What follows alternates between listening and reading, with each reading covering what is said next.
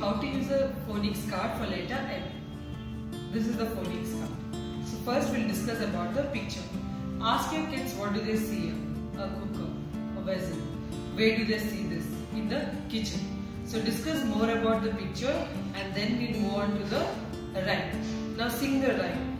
The mom and the dad makes many me.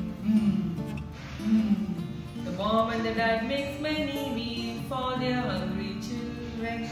So you need to sing the rhyme at least 2 to 3 times with action. When you're singing the rhyme, remember to pause after each line, wait for your kids to repeat and then move on to the next line. So first the picture, then the rhyme.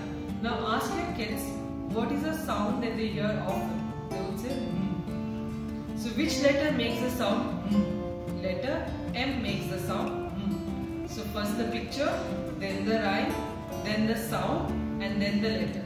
So you can discuss this is capital N and this is small n. Now we'll move on to the vocabulary words.